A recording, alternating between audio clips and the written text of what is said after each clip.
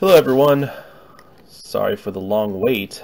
So now we're going to be going over emitters and how to, when you're running in the game, in terms with our arrow project that we've been making.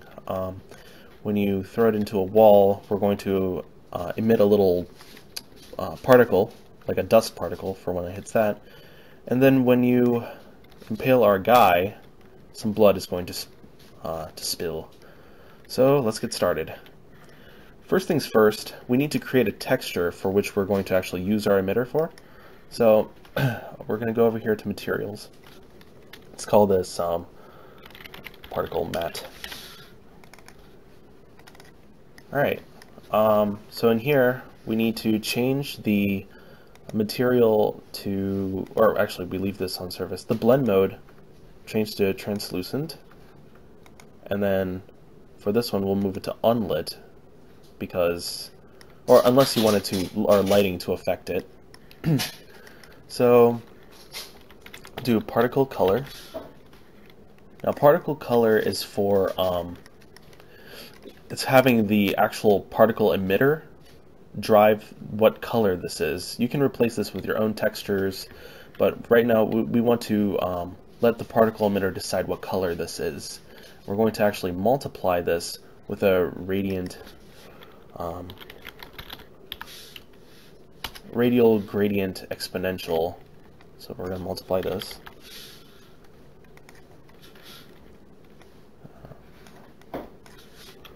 Multiply.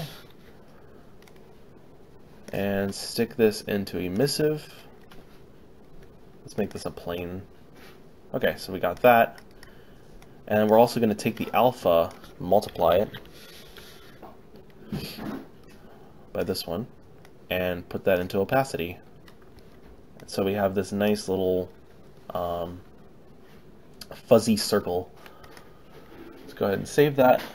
We can close out of our material. We're going to be altering what it looks like inside the actual particle emitter. Let's create a new folder. Let's call it particles. And we're going to create two particles, one for the dust and one for the blood. So let's start with dust. Now if you're brand new to the particle emitter system, over here is the viewport where you can actually see your particle. Down here, the details pane is where you actually edit everything. This emitters pane right here is for when, or the emitters is what controls the actual particle. You can have multiple emitters if you want to do like more complex particles. For example, a fire here, an explosion over here, and then over here is these modules. The modules execute from top and then goes down to bottom. You can also add more modules if you right click and you go to any one of these. And so we're going to be editing this to make it look like a flurry of dust. So let us begin that. Alright, first things first, in the required, we're going to stick our particle material in there. So you'll see in just a moment it will switch to that. And then we're also going to scroll down here and set the emitter loops to 1, because 0 means infinite. So we want it to just go once and that's it. We'll also move the emitter duration down to 0.2 or something like that, so that it just happens and that's it. So if you want, you can stop there, but we're going to tweak this a little more. Show you some of the different parts of the particle emitter. In spawn, if you go to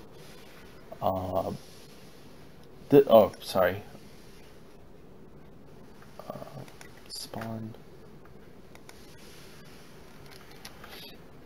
right here under the rate. I was down here in burst, so under rate right now it's at 20, which means 20 particles are being spawned immediately. Let's bump this up to like 50 to give it a little bit more consistency. I think that's pretty good. Let's make the lifetime a little bit shorter. I think let's make the minimum 0. The maximum, let's cut it by half, 0.5. So you have this little flurry of dust being spat up. I think that's good for now. So after you create your particle, now we're going to actually attach it to the arrow. By the way, if you want to see your particle in system, you can either drag it in here or you can implement it like how I'm going to be doing here. So in arrow, we're going to attach it to our flying arrow. Actually, I'm going to put that there. Alright, so the way that we have this arrow set up, and the reason why we did this, is we have it so that the collision is in the sphere only, not the arrow. And that directly affects projectile motion because our character is a ragdoll component. So that means that if you go and basically tell it that if projectile movement has stopped, then it can do a certain type of effect. But if it collides with another object, to do another type of effect. Because remember, the flying arrow is being replaced with our static arrow when it actually impales into the mesh. So over here, if you go down to events under the projectile movement in the components section, if you go to on projectile stop, it will add a new event. And this is where we can call a emitter at our location. And the location that we're doing is the location of the sphere on the get world location right here. And we're also going to put that into dust, and everything else can remain the same. So you'll see that now it actually works. And we can adjust the size and other things, but for the purpose of this tutorial, I think that's pretty good. You can get more detailed if you're actually going to build it for your game.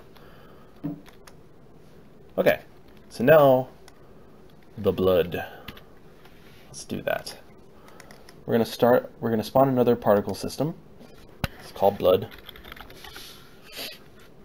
And then for this one, things are going to be a little bit different.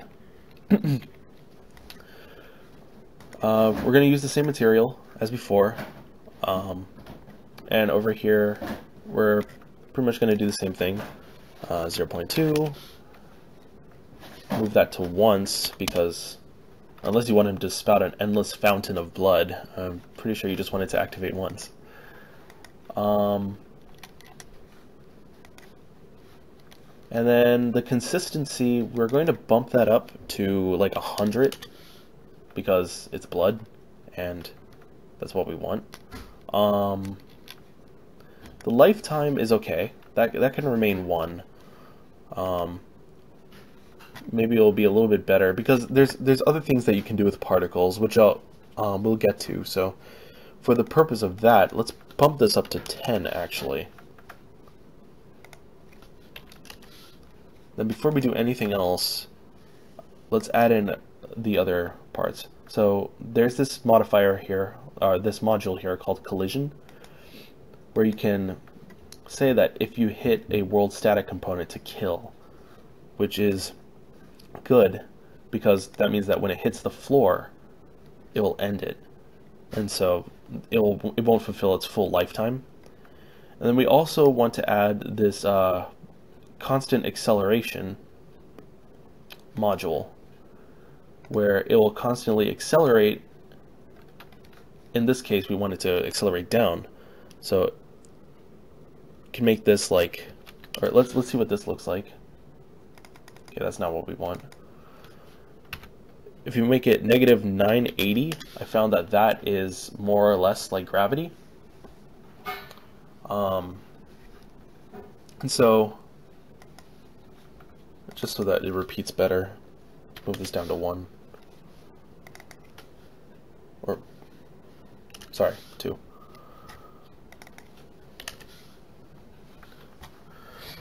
Okay. Then the color over life, we need to change this to red. Now, one thing I didn't describe before, down here, this curve editor, if you want something to change over time, this is where you input things into the curve editors. So if we wanted our color to change from, let's say, red to a deeper red, we can do like red to deeper red. But since we just want it like just a normal red color, we're going to move this to a vector constant, which then you'll see these pop up. I found that if you turn the first one to 10, you'll get that nice red color. Okay, the size is a little too big, so we're going to adjust that into initial size and make this smaller. So turn each one of these to 10.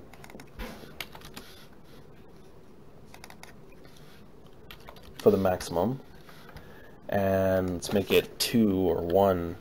Let's make it 2 for the minimum.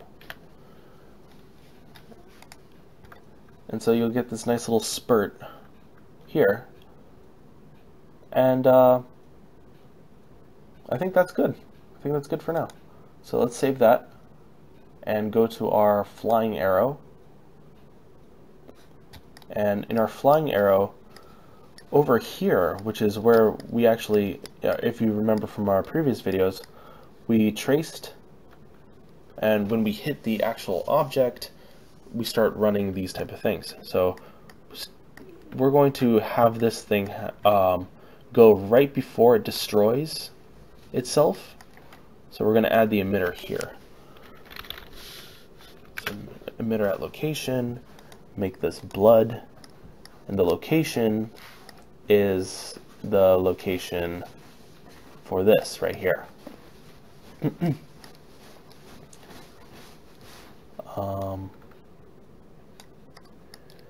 And there we go.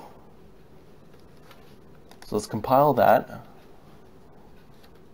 Make sure to save. Saving is very important. And let's test it. So we have the ground one, and now we have there it is. Do you see the blood spurt? If I can hit him again.